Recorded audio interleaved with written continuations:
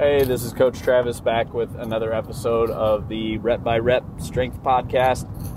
And today I wanted to talk about a quote from one of my favorite coaches.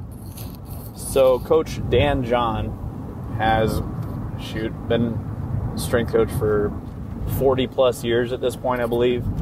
And my favorite thing I've ever heard him say is the goal is to keep the goal the goal.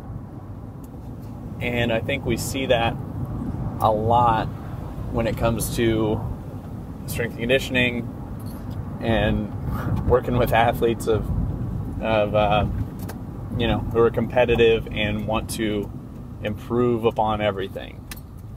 So, perfect example is I was just having a conversation with a guy who has a target date for something he needs to peak for, and he wants to lose fat, he wants to build muscle, he wants to be at a heavier body weight, he wants to get stronger, he wants to do all of these things at once.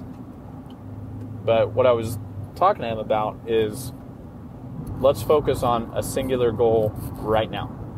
How far away from your peak date are we that we can focus on losing fat first, if that's his primary objective? So, as the old saying goes, if you chase two rabbits, you'll catch none. It's better to focus on just chase the one rabbit that's the most important to you right now, and then we can focus on the next target goal, whatever that is. And it's important for people to understand that it is extremely difficult to develop all qualities and bring them up to a maximal level all at once. What works better is going to be sequential development of a specific quality stacked on top of a specific quality, stacked on top of a specific quality, in a way that makes sense. There's a very basic concept called phase potentiation. So, also when I was talking with this guy, I was wanting him to know that anything that detracts and takes away from or could get in the way of his goal is a distraction. So, from this conversation, he wants to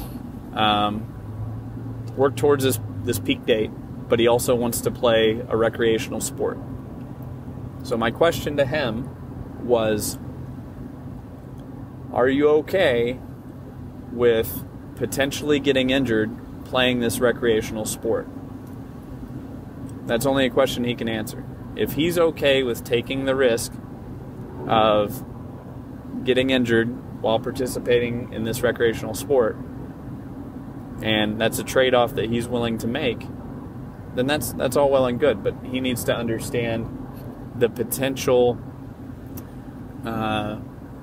negative outcomes that can happen if he's doing something just for fun, and it ultimately takes away from his chance to peak for this date. So, things to consider and look into when evaluating, okay, how important is this target date to me? How important is this goal to me? And then what am I willing to give up and sacrifice ultimately so that I can do what I want to do? It's only questions. It's highly, a lot of context. These are all individual things to consider on a case-by-case scenario. It's not as easy as, hey, here's a blanket statement, everybody should do X. It's more of everybody has a different tolerance to risk. Everybody has a different tolerance to, what trade-offs am I willing to make and not make, i.e.,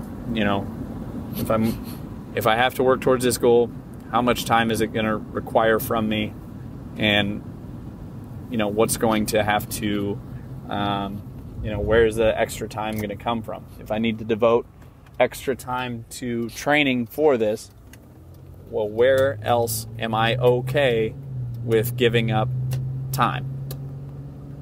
So the final thing I'll leave you with that I was talking to this guy about was think of every day, every week, every month. You've got a tank out that's scored out of 100. With that tank, everything that you do, emotionally, physically, spiritually, will, positive or negative, will affect that tank. So, what's the least amount that you can do physically and still get a positive adaptation that works towards your goal? What are this sounds bad, but what's the least amount of time that I can invest in a relationship and it still be in a positive place, and I can move forward working towards my goal, and so on. All of these things will ultimately drain my tank. So anything that is draining to me, at some point, fatigue will start to accumulate and build up. So it's important to get very, very clear on what it is that you want to pursue and what it is exactly you're willing to trade off and sacrifice so that you can reach your goals.